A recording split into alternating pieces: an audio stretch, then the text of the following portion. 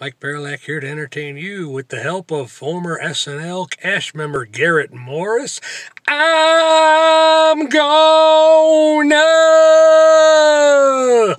get me a gun and kill all the white heterosexual males I see. I'm gonna get me a gun and kill all the white heterosexual males I see. When I kill all the white heterosexual males I see, then white heterosexual males will no longer bother me. I'm gonna get me a gun and kill all the white heterosexual males I see. I did that to prove a point.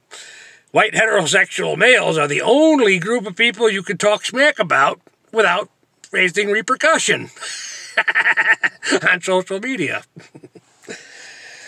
Oh, yeah.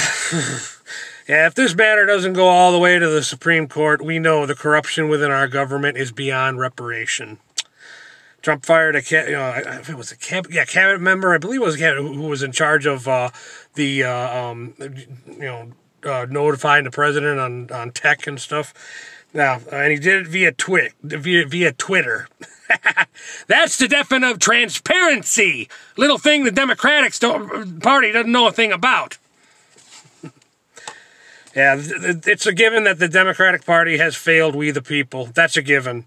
If Trump doesn't win, that just means that the Republican Party has failed we the people as well. Oh, God. The end of a 12-hour shift for me. Not only do I listen to music, but I also listen to audio books sometimes at work. So yeah, I listen to Gen X, Jenny McCarthy, an open book.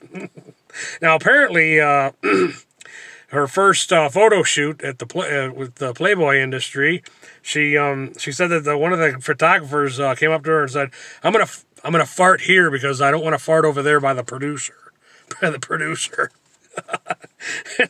Hey, maybe it was a fetish for the guy. That's a thing in Germany. Competitive farting. Okay, 12 hours. I'll end this video with short and sweet. Just end this one with a thought that occurred to me today.